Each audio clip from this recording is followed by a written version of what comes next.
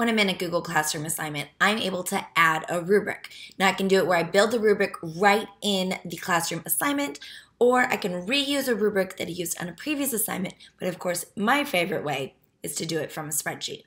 So when I am in the Google Classroom assignment, you'll see here on the bottom right, it says rubric, and my choices are to create a rubric, reuse a rubric, or import from sheets. These are pretty self-explanatory. I'm going to do import from sheets, and I use Alice Keeler GC rubric. I'm going to make a copy.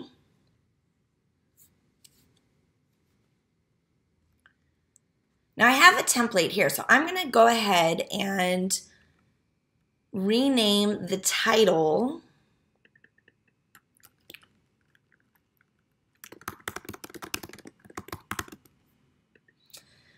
So that is what is going to be named in Google Drive. Of course, it is a Google Sheets spreadsheet. It saves to Google Drive.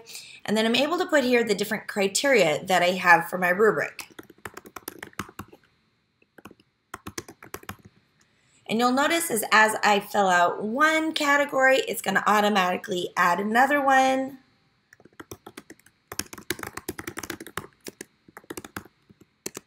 And it's going to keep doing that.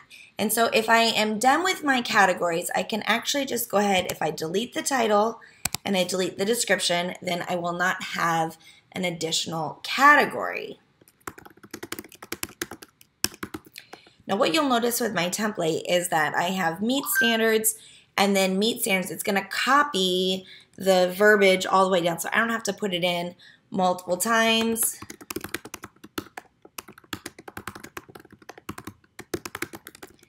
Now this is kind of weird and it's hard to get used to. Of course, there's no save button. It is a Google Sheets spreadsheet. So the only thing you have to do is go over to the Google Classroom assignment, and under Rubric, I say Import from Sheets, and it's going to go to Google Drive. You notice it says Insert from Google Drive.